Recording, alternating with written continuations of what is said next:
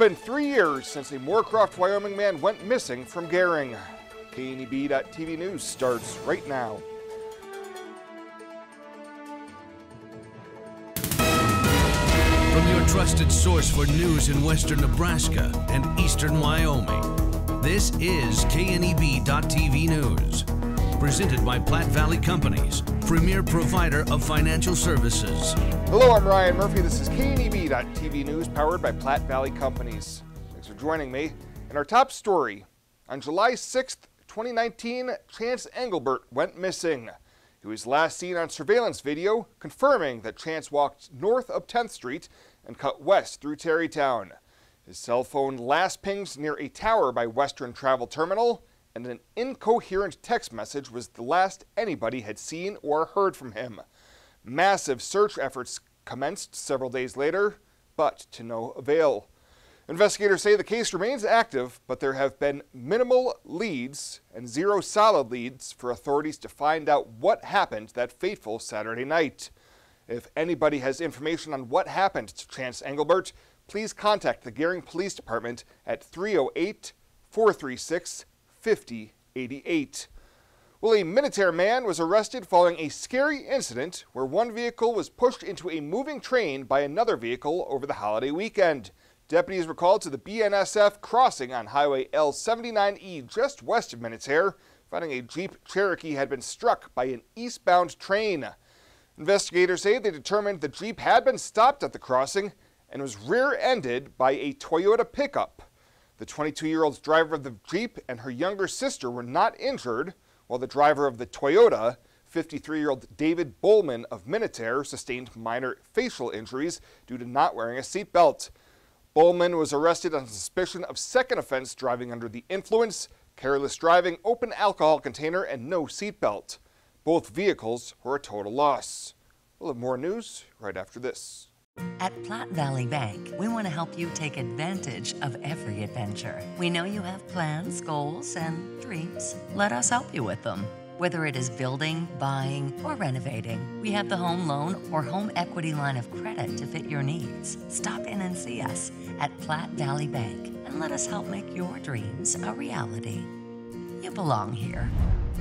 Platte Valley Bank, member FDIC, equal housing lender.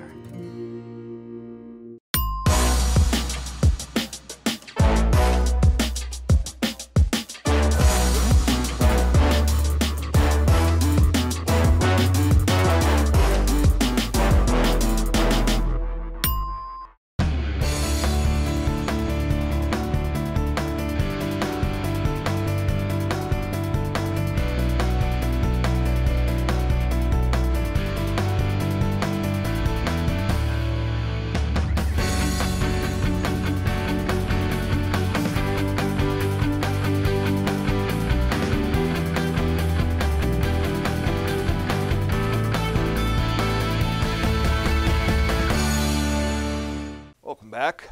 Formal charges have been filed against a South Dakota man who fired his gun during a June altercation at the Sheridan County Livestock Sale Barn.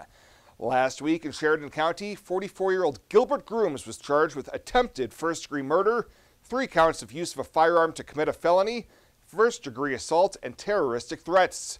Investigators say following a verbal altercation, Grooms retrieved a shotgun from his vehicle and fired and shot the 35-year-old victim multiple times. Grooms is free after posting 10% of his $250,000 bond. Doug Warner with the Nebraska Attorney General's office has been appointed as special county attorney for prosecution of this case.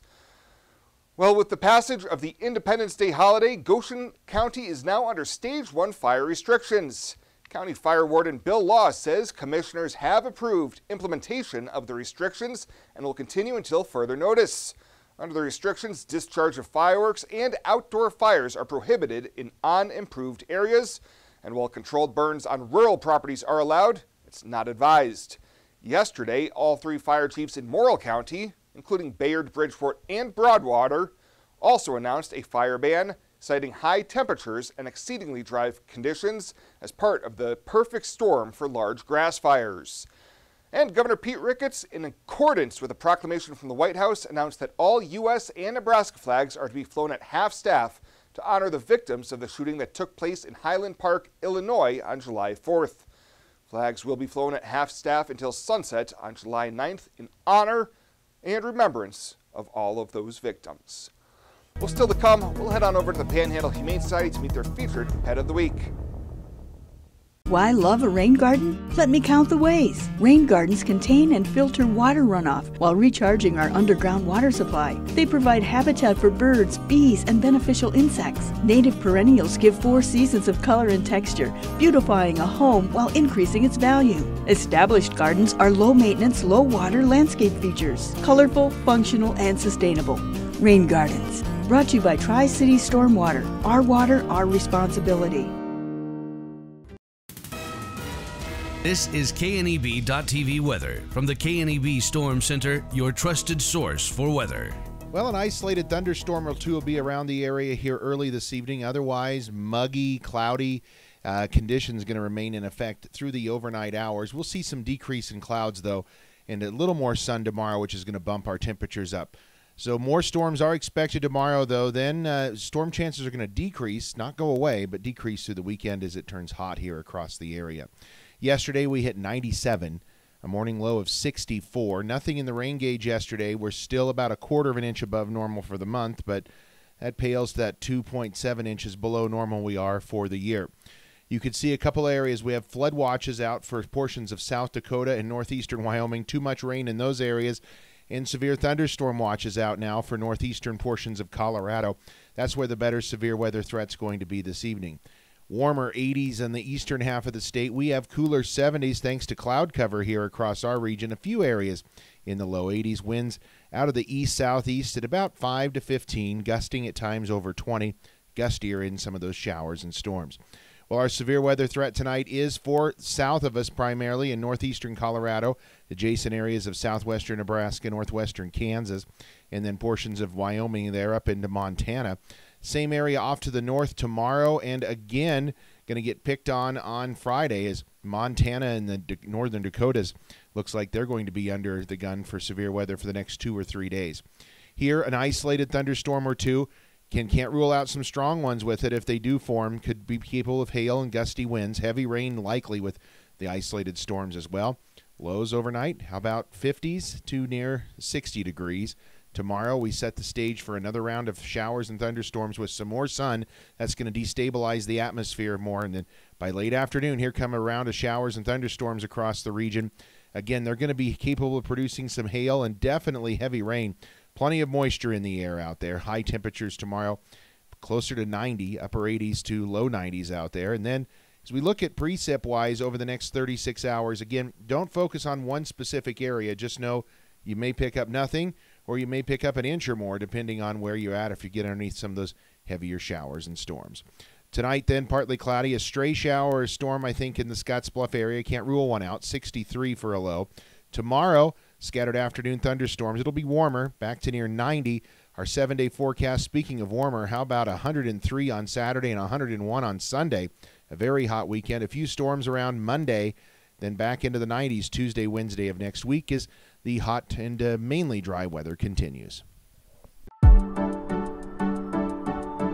I really like how our OB department takes our limited amount of doctors and turns it into a strength. Even though we only have a couple of people, you get to know them well over your entire pregnancy. We have 2 state-of-the-art labor rooms that are new with our last addition. We have a couple of very nice postpartum rooms also right here in the hospital so they can get as much time with mom and baby as possible.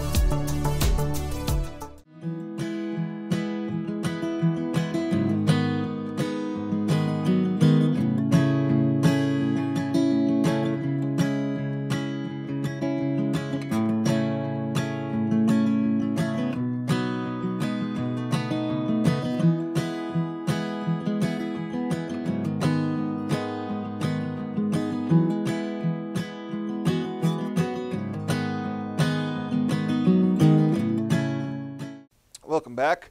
For this week's featured Pet of the Week, we meet Monstro, a cute pup who's in need of a great forever home.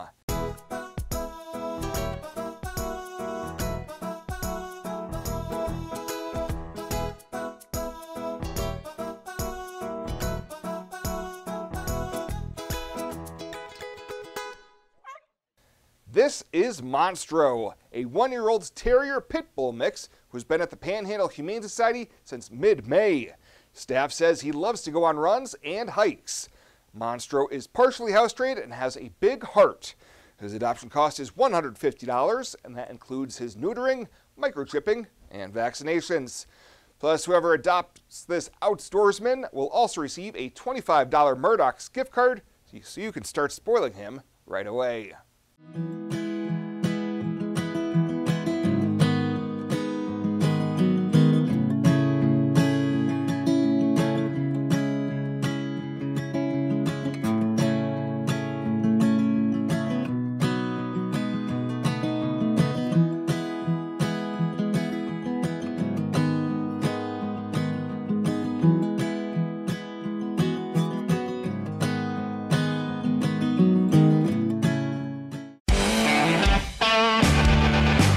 Welcome to Kelly's, home of the Valley's best selection of wine, spirits, and beer. Whether you're brand loyal to the tried and true brew or really enjoy trying something different and new, Kelly's has something for everyone. Family owned and operated and right on your way on West 27th Street in Scotts Bluff. Kelly's Liquor. If you can't find it at Kelly's, it's not worth drinking.